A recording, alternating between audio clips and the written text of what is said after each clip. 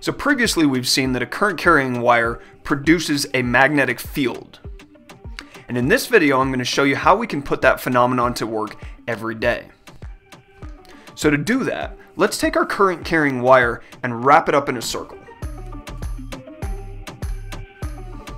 So imagine we took a loop of wire and hooked it up to a battery. So the current coming out of this wire would move counterclockwise as I've drawn this.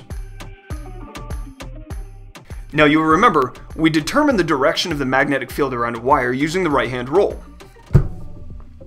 So according to the right-hand rule, if we were to grab a wire that was carrying current and point our thumb in the direction of the current, our fingers would wrap in the direction of the magnetic field. So looking at our wire here, if I was to grab this point on the wire right here, with my thumb pointed up along that side of the wire, my fingers would curl around the wire like this.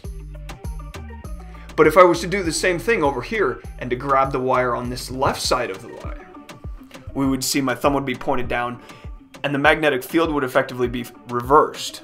My fingers are curling in the opposite direction, or I have to contort my arm around backwards to make my thumb pointed down over here. And so what we see is that on the outside of this loop, a magnetic field is formed into the page. You'll see over here, curling my fingers around, my fingers would be pointed into the page on the right-hand side of the loop. And they would also be pointed or curled into the page on the left-hand side of the loop. Now to show a magnetic field that is running into the page, because that's in 3 dimensions, we're really trying to show an arrow going into the page. So imagine we had an arrow shot from a bow. If the arrow was going away from us, we would see the back edge of the arrow, or the fletching or feathers. Now inside this loop of current carrying wire, we would see a magnetic field that is always coming out of the page. So again, imagine an arrow shot from a bow towards you, you would see the front of the arrow or the point of the arrow.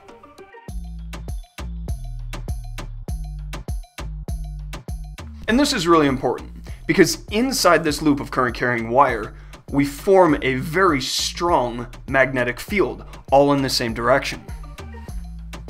Now the magnetic field here can be pretty tough to visualize, so I'm going to draw this from a different angle so that hopefully it's a little clearer as to exactly what's going on here.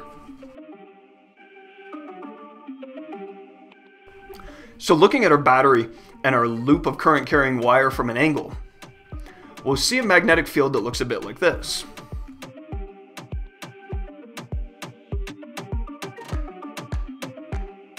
So here you can see the magnetic field is coming up out of the middle of this loop of wire and then back down around the outside of the wire. Now just like with gravitational field lines or electric field lines, when the magnetic field lines are close together, that means the magnetic field is strong. And so essentially what this means is that by coiling up a current carrying wire, we can produce a strong magnetic field. Really all we've done is we've made an electromagnet.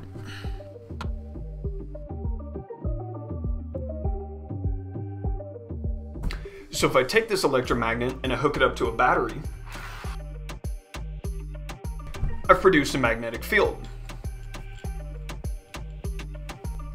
And you'll see, just like with a permanent magnet, no matter where I hold this compass around my electromagnet, the compass is always going to align with the magnetic field. Or I could do something like pick up paper clips.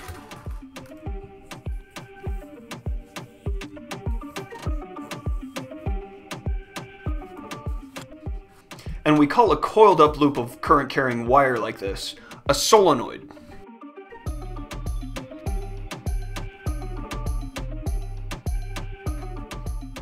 See, a solenoid is nothing other than a whole bunch of loops of wire all wound together with current passing through that wire. So by running current through all the wire in a solenoid, that solenoid will produce a magnetic field, which in this case is to the left.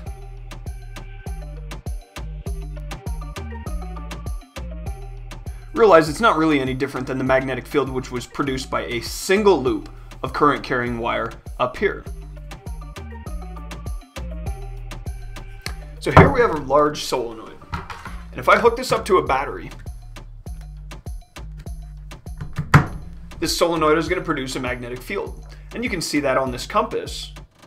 The compass is pointing or aligned with the magnetic field coming out the end of the solenoid. Now if I was to take a permanent magnet and try to stick it in the end of this solenoid, you'll see the solenoid just pushes the magnet right back out. Now if I wanted to put the magnet in there and have it stay, all I would have to do is unplug the battery. Now that solenoid will keep the magnet inside of it. So this can be extremely useful in any situation where we want to have some kind of plunger fire out or in. We can use something like a solenoid. Now this isn't just used for launching magnets across the room, although it's kind of fun. This can be used for something like car door locks, or used for something like sprinkler valve systems. And also this can be used on very high-end intake and exhaust valves in extremely expensive cars, which unfortunately I don't have one of those to show to you. I've got a Subaru.